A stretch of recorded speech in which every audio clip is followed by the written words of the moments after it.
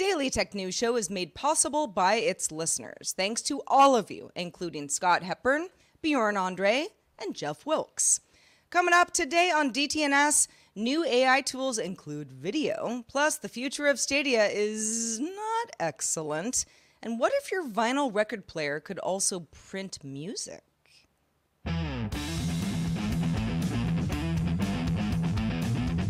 This is the Daily Tech News for Thursday, September 29th, 2022. From Studio Redwood, I'm Sarah Lane. From lovely Cleveland, Ohio, I'm Rich Stroffolino. From Austin, Texas, I'm Justin Robert Young. And I'm the show's producer, Roger Chang. Well, we have a lot of stuff to talk about. Some of it meta, some of it not meta. But first, let's start with a few tech things you should know. Financial services platform Square publicly launched its tap-to-pay solution for iPhone, at least for US-based sellers for now. It requires Square's app and works with all iPhones going back to the iPhone 11. The feature was in testing with a select group of retailers since June, and previously merchants had to purchase some hardware from Square in order to collect payments. Australian officials are calling for stronger privacy laws following last week's breach of customer data for 9.8 million current and former Optus customers. The Australian telecommunications company has not yet released info on which systems were breached or how it occurred, although Optus CEO Kelly Blair Rosmarin claims that the breach was the result of a sophisticated attack. The Australian government is working with Optus to conduct a criminal investigation with the Australian Federal Police in cooperation with the American FBI as well. Amazon's Epic streaming TV service will be rebranded as MGM Plus next year, with the change going into effect on January 23rd, 2023. Mark your calendars, don't be alarmed. Amazon closed the deal to acquire MGM for $8.45 billion earlier this year in March. I have always wondered at what point we will stop renaming things Plus. And it is not today. Not today. Not today. Not today. Not today. CNET confirmed that Microsoft is discontinuing SwiftKey for iOS, although it will be available in the Apple App Store for one more week. If you don't have it yet, now's the time. Users with SwiftKey installed will still be able to continue using it as long as it's not uninstalled, at which point you are SOL. SwiftKey on Android will continue to be available and also supported. Adobe announced its agreement to purchase interface design tool Figma earlier this month in a $20 billion deal, and has now said to Bloomberg that Figma's freemium model will remain as is after the deal is approved by stakeholders and antitrust regulators. A lot of assumptions there, Adobe. Adobe Chief Product Officer Scott Belsky said, "We don't want to fix something that's working really well." Also, Figma co-founder and chief executive officer Dylan Field said the app will remain free for educational users. There's been a lot of concern about what this will look like post-acquisition, so I think Adobe trying to get out ahead of perhaps some ill will there. Well, on yesterday's show, we had a lot of fun with creating chatbots. We've also talked a lot about the Dolly ability for AI to create beautiful works of art that are actually not created by humans, but maybe seem that way. This is, I don't know, somewhere in the middle. Meta has a new AI generation tool called Make a Video that lets users type in a description of a scene. So let's say I would say, a boxer dog walking down a riverbank with a bone in his mouth type thing. This would generate a short video that matches that text. As The Verge describes it, the videos are pretty artificial. They don't really look real. There's some blurring, there's some distortion, but they do give a sense of what's possible. In a blog post, Meta said, quote, "Generative AI research is pushing creative expression forward by giving people tools to quickly and easily create new content. With just a few words of lines or text, Make a Video can bring imagination to life and create one-of-a-kind videos full of vivid colors and landscapes." Now, before you get too excited and say, this is so great, clips are only 5 seconds long. They don't have audio, and it's also not a public tool. In fact, Meta said it's not going to release anything besides some cherry-picked videos that look pretty good that publications like The Verge have access to. Meta does say it's publishing a paper on the Make a Video model and plans to release a demo of the system at some point. Yeah, of course, Meta isn't the first to attempt AI video of this sort. Earlier this year, researchers from Tsinghua University and the Beijing Academy of Artificial Intelligence released their own text-to-video model named CogVideo. But in Meta's case, Make a Video is using training content sourced from two datasets, WebVid 10M and HD Villa 100M, which together contain millions of videos spanning hundreds of thousands of hours of footage, including content from sites like Shutterstock and Scrape from the Web. So probably the same kind of concerns that cause, stock photo services to ban AI-generated content might crop up here whenever these hit more mainstream use. Make a Video currently outputs 16 frames of video at a resolution of 64 by 64 pixels, which, if you're keeping track, is tiny. But then a separate AI model boosts that to 768 by 768, which is, that's kind of coming close to 720p there. But Justin, you've had to look at some of these. It's a closed system right now. We're only getting kind of the best outputs. Where are we? Are we in when we've seen the same road with AI generated images, still images? Is this, how far down the road are here, and what's Meta's plan with this? Well, their plan right now is to put out a press release to prove that they have hired people to research into AI. When I initially read the story, we made unicorns run on the beach. Look, yeah. When I initially read this story, I was like, "Oh, okay. Well, this is Facebook doing what Facebook does, which is take a popular feature on another website and put it on their website because they've seen enough traffic of those kinds of images being shared on their platform. So let's have a way to have people do it and maybe even do it cooler on this side."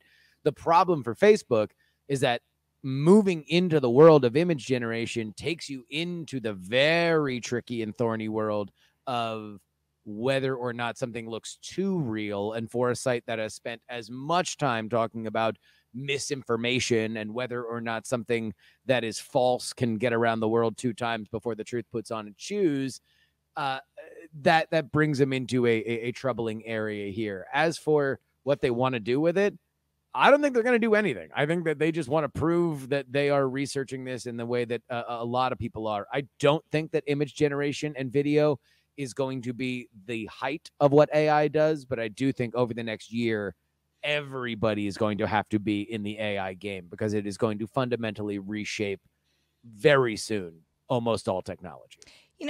Taking away the sort of like, how does this, signal the end of humanity for a second? Because, some people go like, it's too weird. It's too good.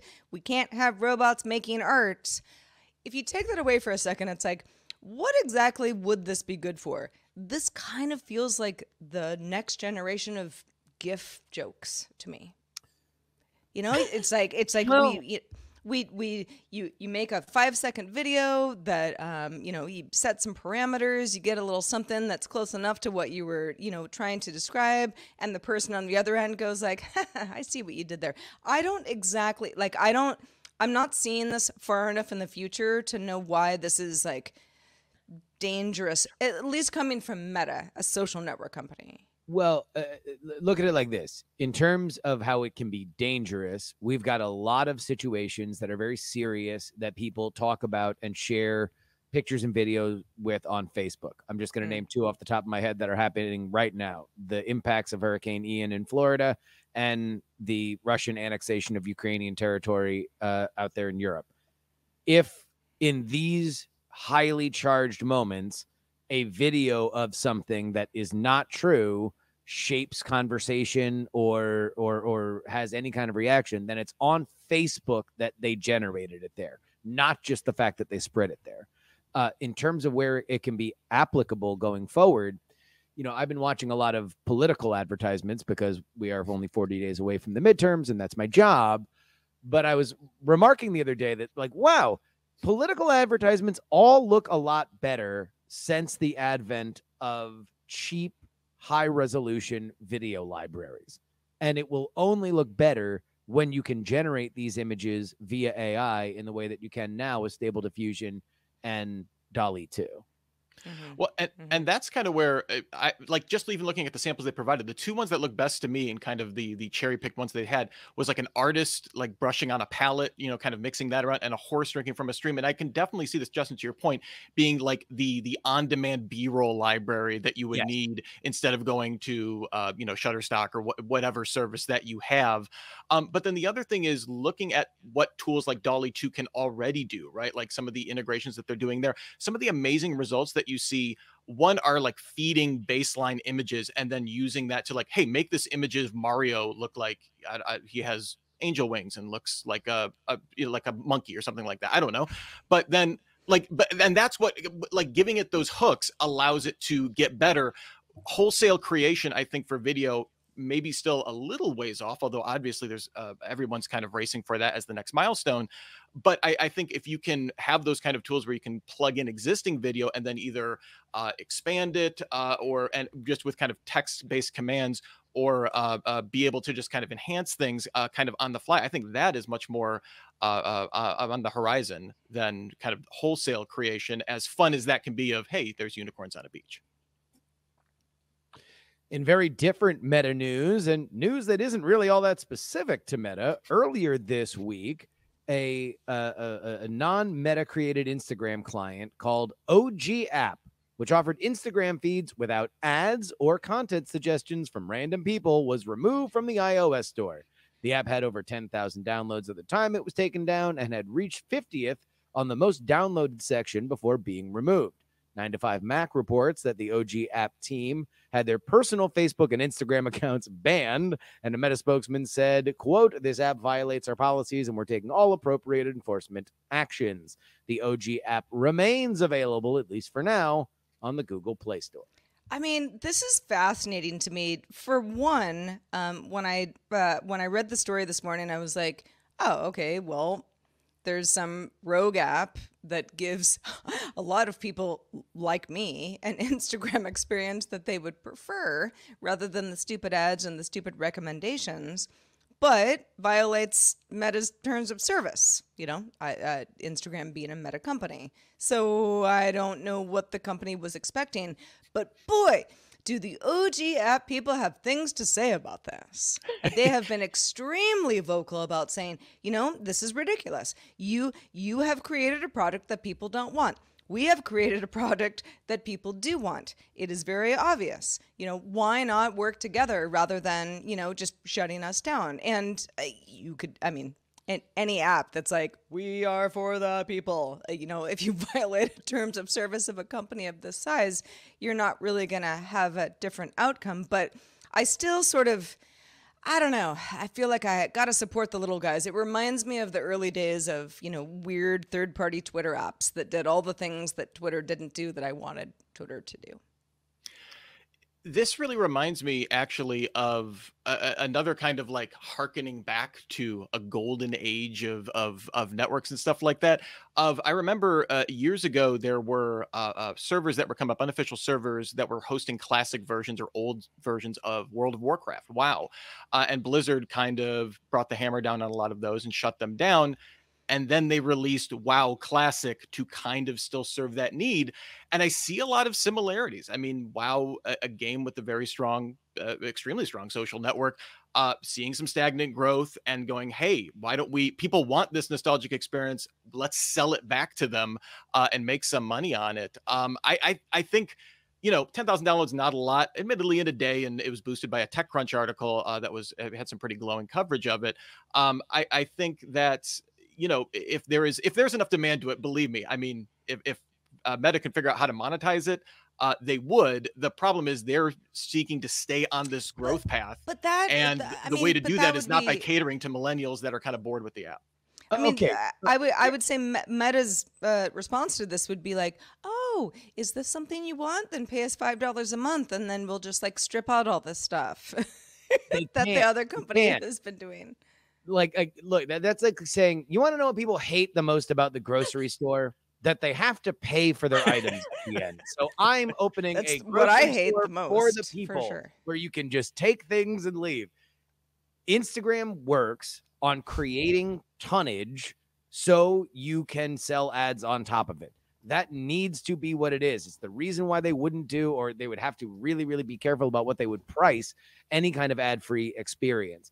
This is business-wise, a stupid gesture because they just violated the terms of service and they probably harmed their careers as developers. As a protest to say that the world of infinite growth that is only going to get more and more algorithmically polluted with whatever Be Real or TikTok clones you want to jam into a product that people already have engaged with, that I think is the more interesting societal trend when it comes to people's engagement with stuff like Instagram. And that's what this is a protest for. Mm-hmm. Well, you might have thoughts on this. Maybe you're on the side of the OG app. Maybe you're saying, no, they can't do things like this. If you have thoughts on anything you'd like to us to talk about on a future show, a great way to let us know is in our subreddit. You can submit stories and vote them up at dailytechnewsshow.reddit.com. Well, everybody, settle back. We're going back in time. Okay, Rich. Let's set the mood. Remember back to the heady day of July 29th, 2022? It was a simpler time. Of course, Sarah, you remember it. Oh, it was beautiful. Yeah. They announced the date for the Twitter Elon Musk trial. The days were longer back then. The grass was greener. Things just moved slower. And we all remember when the Google Stadia Twitter account replied to @BlueFireDemon44 that, quote, Stadia is not shutting down. Rest assured, we're always working on bringing more great games to the platform and Stadia Pro. Well, it turns out a lot can change over the course of 2 whole months because Google announced that Stadia will shut down early next year. Like the lost verse of Summer Lovin'. Here are the details. Users will have access to their games library through January 18th, 2023. After that, the service is going dark. Google isn't leaving customers entirely out to dry. However, it will refund customers for hardware, games, and add-ons purchased for the service. It expects all refunds to be out around the same time as the service shut down. Of course, the fate of Stadia has been a bit of an open question for a little while now, despite Google's protestations this summer. Many considered the writing on the wall for the service way back in February 2021 when it shut down its internal development studio, Stadia Games and Entertainment. At the time, Stadia GM Phil Harrison said, given our focus on building on the proven technology of Stadia as well as deepening our business partnerships, we've decided that we will not be investing further in bringing exclusive content from our internal development team. In today's announcement, Harrison said Stadia had not, quote, gained the traction with users that we expected, unquote. He was quick to add, though, that the tech powering Stadia isn't going anywhere and will be used across other parts of Google like YouTube, Google Play, and our augmented reality efforts, as well as making it available to our industry partners.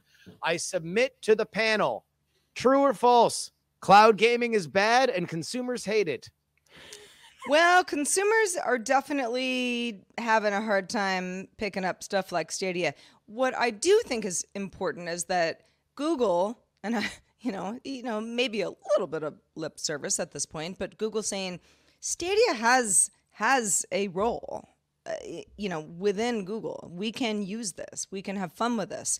As a consumer product, the way it was rolled out was always a little head scratchy. I mean, from the very moment that it was rolled out, people were like, oh, maybe cool. And then more and more, especially over the last, year plus that we've been talking about it, more and more it was like, who's using Stadia? And I know our gaming folks who are frequent contributors to the show, more and more said, I don't know. I mean, there's nothing wrong with it. It just isn't that great.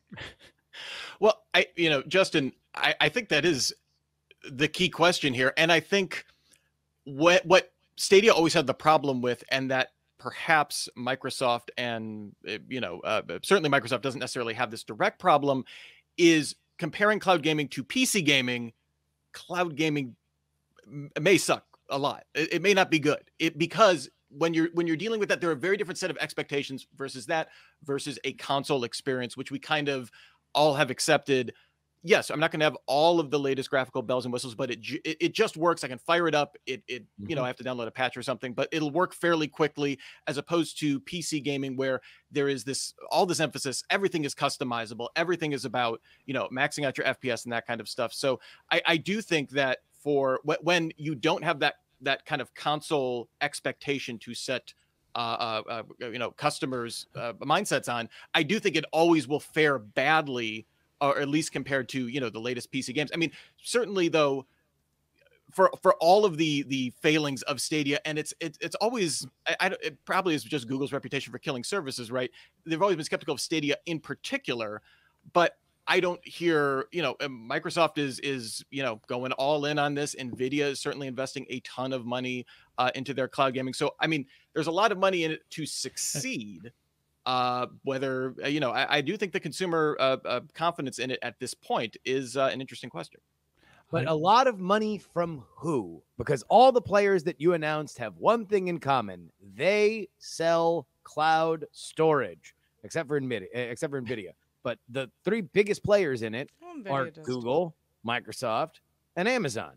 And they're the three people that launch cloud gaming systems because they want to be able to leverage the fact that they have an inside track on this idea. It has always, to me, seemed like a solution waiting for a problem. It did not feel that gamers were desperate for it. There was a lot of wait and see. Boy, it'll be cool if it is great, but it wasn't, because the product is bad and consumers don't like it. I would interject in that I think you're taking a very broad approach to cloud gaming. Yeah, aspects of it are bad. Stadia's pricing model was ridiculous. You pay full price for the game on top of the subscription. It's like signing up for Netflix, and then every movie or TV series you watch, you got to pay to watch that particular movie. Pricing wise, it makes no sense. And I think Google was basically kind of half-heartedly kind of losing interest in it anyway, because it wouldn't to get into it at the stage that Microsoft has gotten into. You have to have invested a great deal of time and money developing not just the underlying infrastructure, but you got to develop a broad base of content as well as consumers.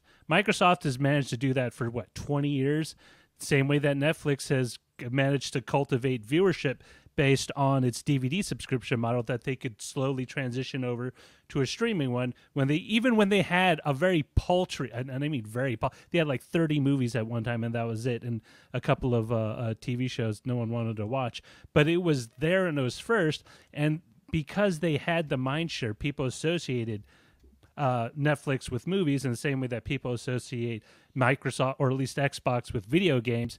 Google Stadia, that there's no PR, there's no consumer awareness of what that means, and so when people's like, right, Amazon Luna, I mean, it sounds like either a clothing brand, a dairy brand, or a car brand, right? It's there's nothing about it that screams at you, this is about gaming. And I think part of the problem is that you need to spend an equal amount to build out that portion as well. And the product needs to be good. And the product wasn't good because, look, UFC made a deal with ESPN Plus to be their exclusive streaming home. And when they have a pay-per-view, despite the fact that you pay $3.99 or whatever you pay for ESPN Plus, you still got to pay full freight on that pay-per-view the way you would over a cable subscriber or another online option. That product works for those consumers.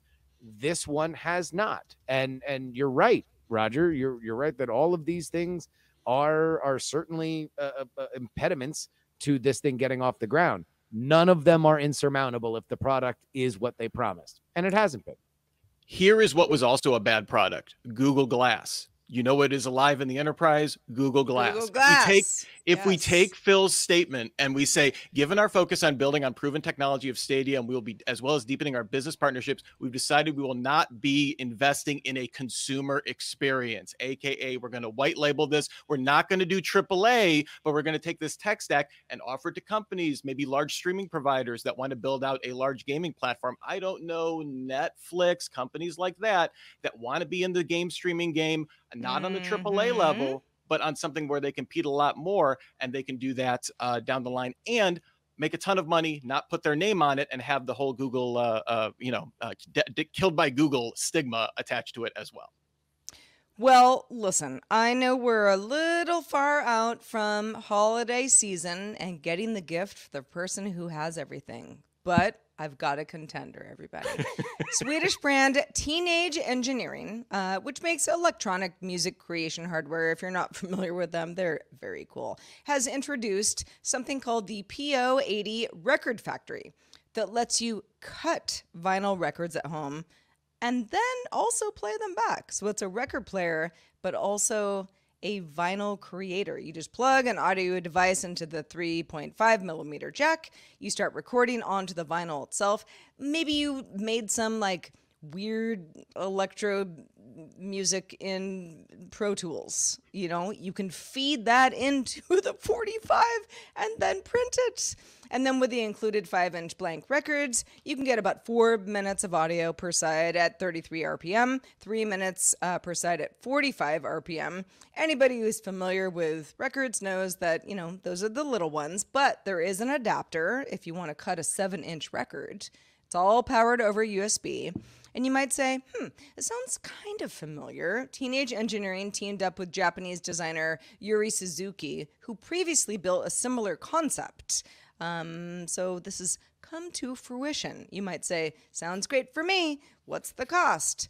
It's kind of affordable, actually. The PO80 Record Factory is available for $149. Now, that only includes a few uncut vinyls. You're going to have to buy more of them if you really want to go ham. But this is fun. Let's just call it what it is. This is fun. Well, and especially for Teenage Engineering, not known for making the most affordable electronics. So no, I was actually sort of surprised by the price. Like, imagine, like, I don't know, if you had a wedding and you were like, as, you know, a gift for everybody coming, instead of like a bunch of candy corns, like we're going to give you like a vinyl that we printed ourselves, you know, and there's only 80 of them because we're having a small wedding. I don't know. The possibilities of this, I think, are like really cool. And it looks like I love that the cuteness of that idea was reflected in your delivery, Sarah. It was a very precious wedding idea, Which is funny because I hate weddings, and in general, like, humanity is just like boo. But no, I love the idea. Like, if I were 5-year-old Sarah, the idea that I could, because back then my house had a lot of vinyl records, record player, tape cassettes existed, but we had a lot of records. The idea that you make one of your own and either, just enjoy it yourself or maybe give it as a gift. So cool. Very cool. All right. Well, I guess I'm the only one who cares about vinyl in this group. I love it too, Sarah.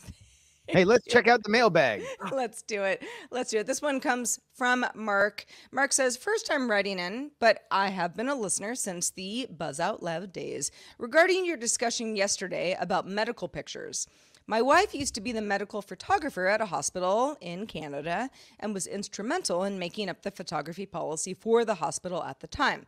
This included the requirement of signing, patient consents, digital storage, procedures, etc. Her biggest battle by far at the time was staff using personal cell phone cameras to take pictures of injuries or wounds without consent. So you can figure out from there how images may end up on the internet. Love the show and all the best from starting to get chilly in Northern Ontario. And yeah, this is coming off our conversation, from that we had in yesterday's show about, there are a lot of not necessarily like a breach of medical data, but just stuff that gets taken that ends up being somewhat public information that may inform an AI in the future, and we should all know a little bit more about that. Absolutely, yeah. Should the long legacy of shadow IT and AI may haunt us for years. Indeed. A man that will not haunt us unless he wants to is Justin Robert Young. Justin, you're a busy man. We're so glad to have you on the show week after week. Let folks know what you've been up to latest. It is spooky season after all. I have a show called We're Not Wrong with myself, Jen Briney, and Andrew Heaton. We have a great new episode out. I hope you guys download that. But I forgot that I also had another gigantic thing to plug. My production company, Dog and Pony Show Audio, has a brand new prestige audio series that is very bingeable. If you are a movie fan, it is a must listen. Will Saddleberg hosts Don't Explain every tired cliche in any movie you've ever seen at one time started as a brilliant breakthrough idea. And Will tracks the history of one such of those old tired genres, the rock star biopic. From Lady Sings the Blues to Ray, Walk the Line, and even Elvis, which came out this summer. Will explains the entire story of that genre, why we love it, why it's so predictable. Go get it wherever you get your podcasts. I think you're going to really, really enjoy it. Don't Explain from Dog and Pony Show Audio. That sounds freaking cool. You know who else sounds freaking cool? Brian Rowe, who's one of our top lifetime supporters for DTNS. Thank you for all the years of support, Brian. Truly. Brian. Oh, this could be you tomorrow. If you want to be a new patron, or if you happen to be a patron who has supported us for a while, you might hear your name on tomorrow's show. Speaking of patrons, stick around for our extended show, Good Day Internet. We affectionately call it GDI. You can catch this show, though. DTNS is live Monday through Friday at 4 p.m. Eastern, 2000 UTC, and you can find out more at dailytechnewsshow.com/live. We're doing it all again tomorrow, talking 3D X-rays in color with Dr. Niki Ackermans and Len Peralta. Drawn the stuff. Talk to you then. This show is part of the Frog Pants Network. Get more at frogpants.com. Diamond Club hopes you have enjoyed this program.